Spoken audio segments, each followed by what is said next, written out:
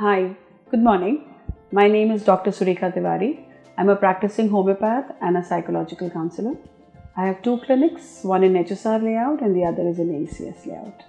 Before I answer the question on hand sanitizers, as a practicing doctor who has been practicing throughout the lockdown, I would like to tell each and every one of you that hand sanitizer is a compromise. Washing your hands with soap and water is the best protection. As and whenever possible, please wash your hands with soap and water. Now coming to hand sanitizers. Hand sanitizers, I'm very sure all of you must have read, they are of two kinds, the one with the alcohol, the one with the non-alcohol. Non-alcohol hand sanitizers are not safe in any regard and they're not at all prescribed or they're not preferred. Coming to the alcoholic sanitizers, the alcohol as such has a volatile nature.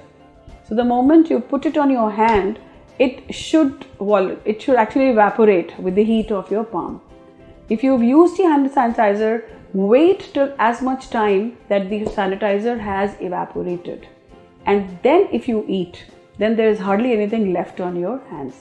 The idea behind the hand sanitizer being a protective shield for you is that anything which is resting on the hand, with the effect of the alcohol acts as a universal solvent and also a universal disinfectant.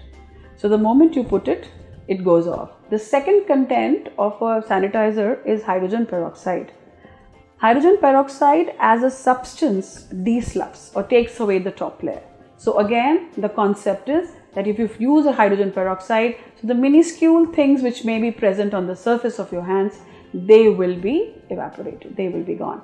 So the thumb rule should be that when your sanitizer has dried, then only you should use your sanitizer for eating or any other purpose, and washing your hands with soap and water has no other parallel.